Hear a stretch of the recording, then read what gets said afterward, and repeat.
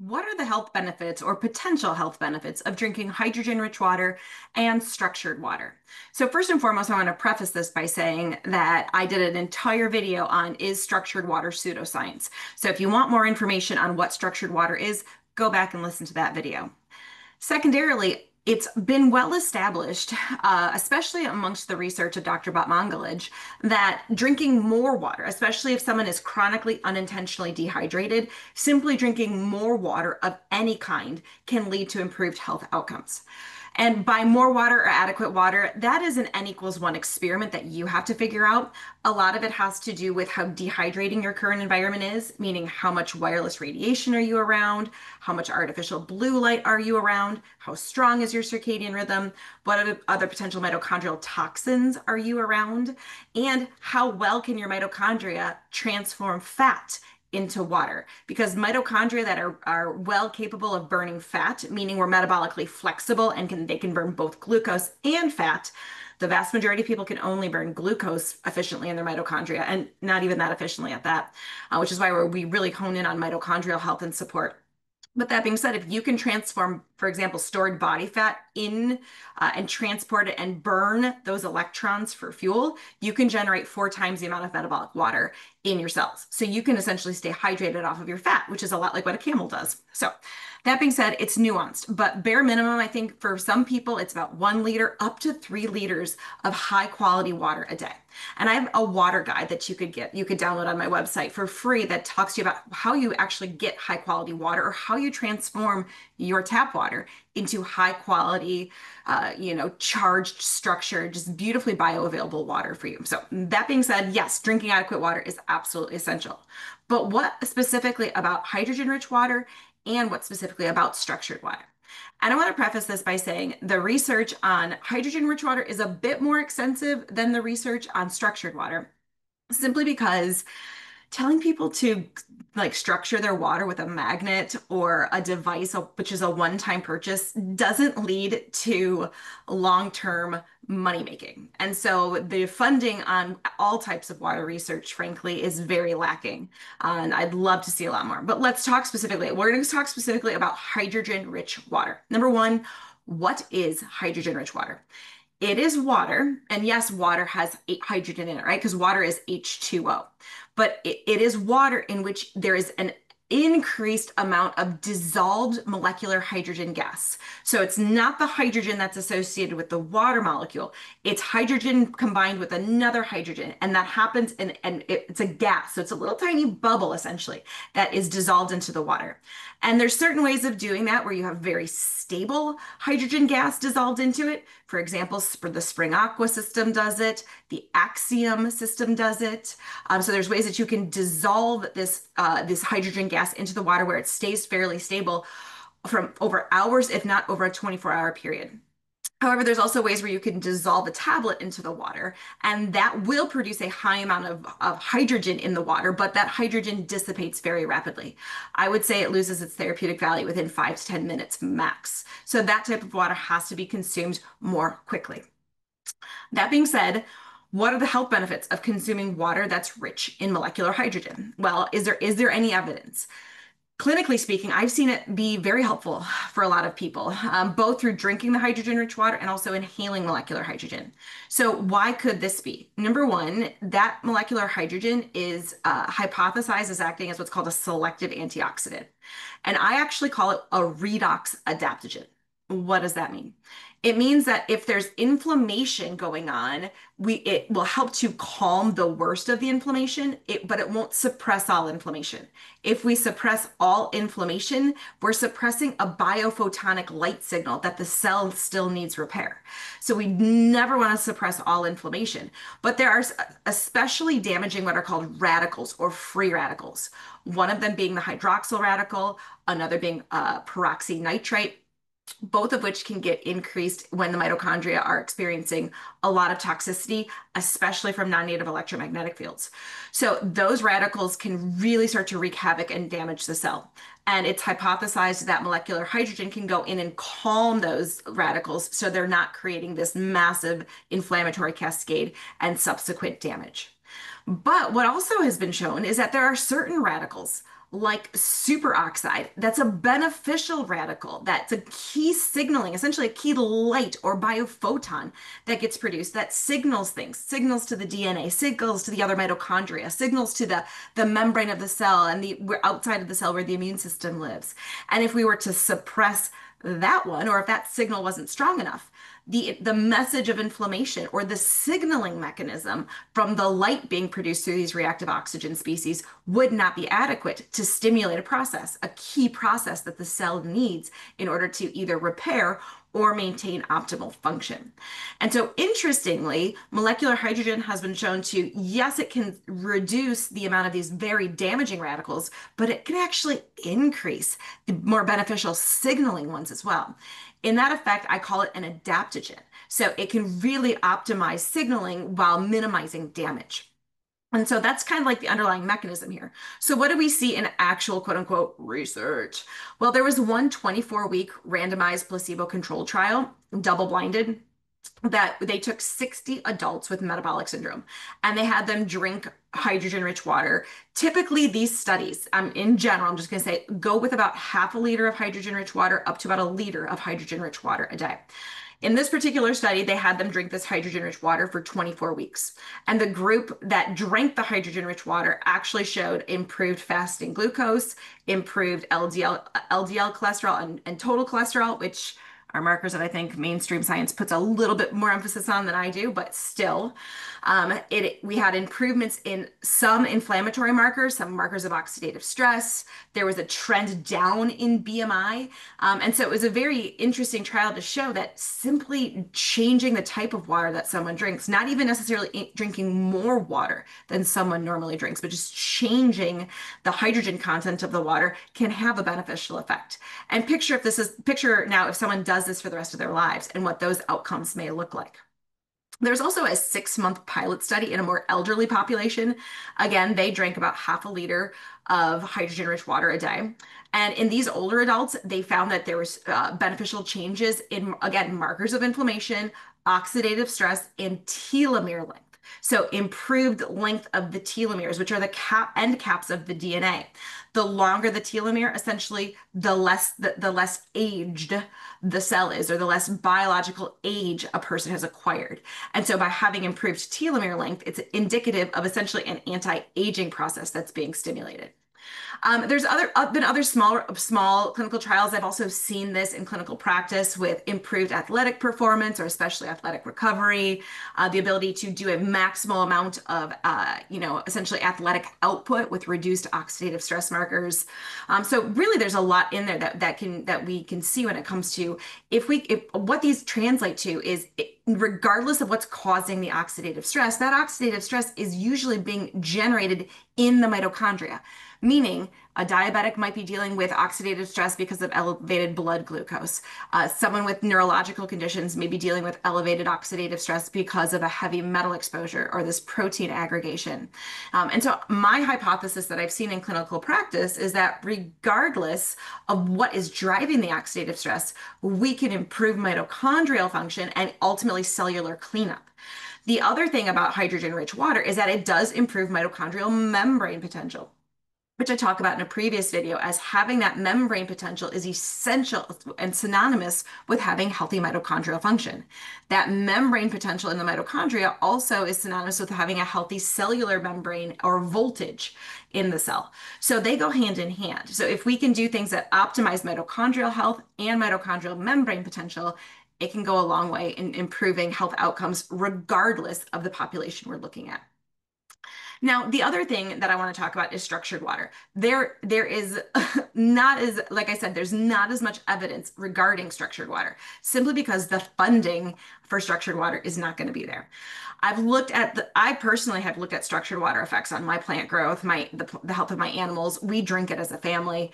But when you dive into the actual research, there have been small little studies that have been done either on laboratory animals or farm animals over the course of a couple of decades. And these are common things that you'll see. So one of them, you can look at an article that's actually called Structured Water Effects on Animals, probably published about 5 years ago or so, that dives into some of this if you're interested.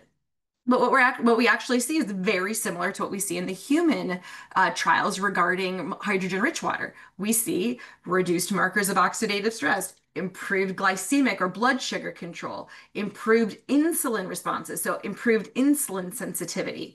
We see improved blood lipid profile. For in terms of the animal, they'll analyze things like semen quality, and they'll show improved markers of sperm health. And so it's very interesting when you look at that, you can see very similar, health outcomes when it comes to comparing both hydrogen-rich water and structured water. Interestingly, when water is structured, you can dissolve more hydrogen in it. So I don't think they've ever looked at or controlled for how much hydrogen is in the structured water in these studies, but that's just an interesting thing to take into consideration. In both animals and plants, you'll also see improved growth rates, right? So nothing crazy like, oh no, they're growing out of controllably, that they have some sort of pathology taking place. But no, you're going to see better growth.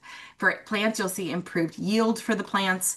So you can absolutely see improved health outcomes when it comes to animal health that's been studied. But like I said, it's on a small scale. There have been ones done on humans as well, drinking structured water. You will see improvements in HRV, which is indicative of better balance between the sympathetic and parasympathetic activity.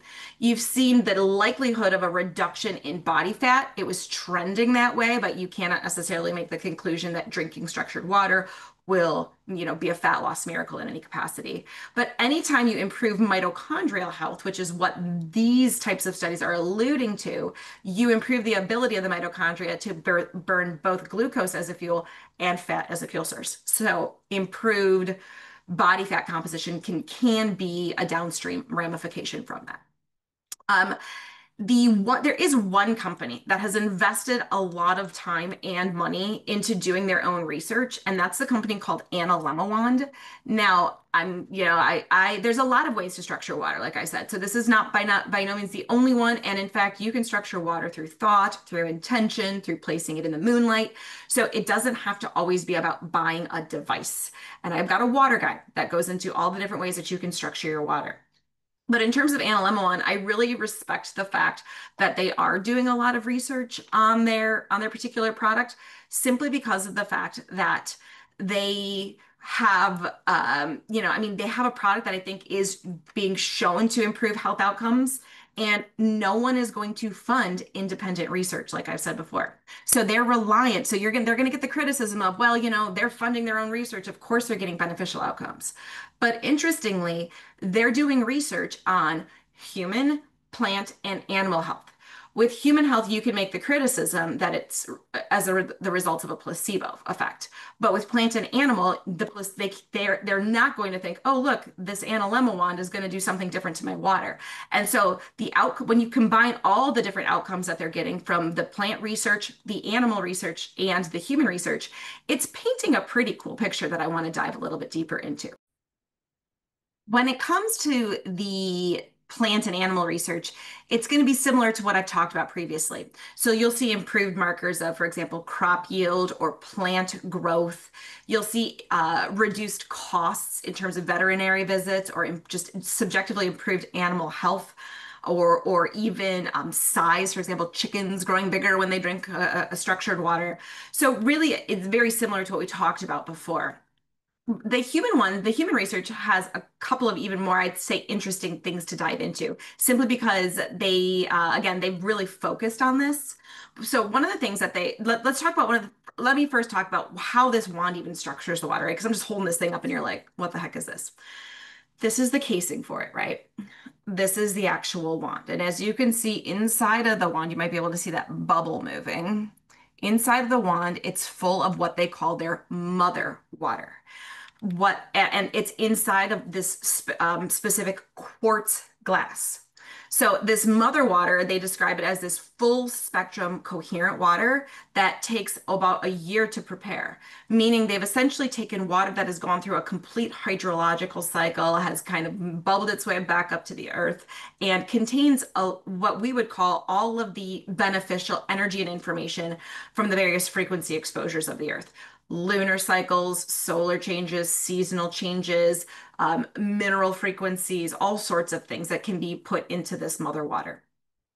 And then they specifically chose a quartz crystal wand because quartz is the only glass that allows all frequencies through, meaning that quartz allows any information essentially. And again, listen to my structured water video if you want about, it's called Is Structured Water Pseudoscience, about how water can hold this energy and information. But essentially, now that this water is full of this energy and information, it can share it and impart it with other water that it comes into contact with. Now, I posed one question to Analemma. Actually, I didn't pose them to Analemma. I posed it when I was on Alex Zek's podcast about how I would love to see similar research through Analemma being done with just the quartz wand alone, because quartz crystal by itself has been shown to structure water. And, I guess someone associated with Analemma was listening to that podcast because they reached out to me and they said, actually, we have done that research, and it's the improved outcomes that we see when it comes to health markers requires, yes, the quartz crystal wand, but also the water inside of it as well. So interestingly, now that water, then you can put it into this wand, you can put into a glass of water and you'll stir it for about 10 seconds. And after stirring for about 10 seconds, you will have then structured your water with the energy and information from the wand, the water in the wand. And in terms of the different claimed health benefits, they found things like increased ATP production.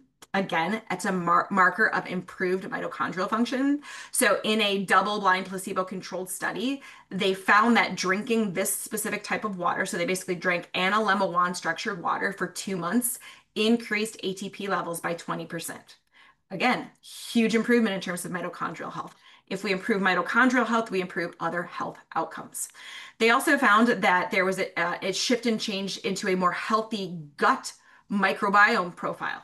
So when you look at the ratios of essentially the quote unquote harmful gut bacteria versus the more beneficial, they found a reduction in dysbiosis and an improvement in the more beneficial species in the gut microbiome. They found kind of immune and anti-inflammatory effects. So they had 19 adults drink about 35-ish ounces or more of this water a day, and they found major shifts in anti-inflammatory or like major shifts in inflammatory markers towards an anti-inflammatory profile, meaning reductions in certain types of cytokines or molecules that are produced when the immune system is highly active in fighting inflammation. They also looked at something called biological age reversal. There's a specific assessment called a glycan age test. If you have glycation, it's basically how much sugar is attached to a certain molecule. And anytime a sugar is attached to a molecule, it renders the molecule useless. It harms the molecule. This is well studied, especially through the lens of something called hemoglobin A1C or HA1C. Hemoglobin A1C is essentially a measurement of how much of hemoglobin, which is on our red blood cells and used to transport oxygen to the mitochondria, how much of that hemoglobin in the blood is rendered useless because a sugar has been attached to it, or there's been this like glycation effect. So this specific glycan age test looks at glycation of antibodies. So glycation on a specific subset of the immune system. And they found that consumers who drank this water over a 3-month period of time reverse their biological age by up to 12 years, meaning that they had that much of a reduction in glycation simply from drinking water. Other research on the humans have shown improved brainwave patterns, meaning getting out of that high beta and being in a more balanced low beta alpha state, which, is a quieter mind. It's someone who's more creative, calm, improved sleep quality, things like that. So the quality of the water that we drink absolutely does matter. Step one, make sure the water that you're drinking is purified. It's got the minerals, and then you can add the structure to it, all the better. And then if you want to start to explore hydrogen-rich water, that's just an added therapeutic effect that we're doing to enhance our water. Again, if you're interested, I've got guides on my website, free guides on my website that go all into this in terms of transforming your water, because I find this to be something so simple, yet so fundamental to overall human and specifically mitochondrial health.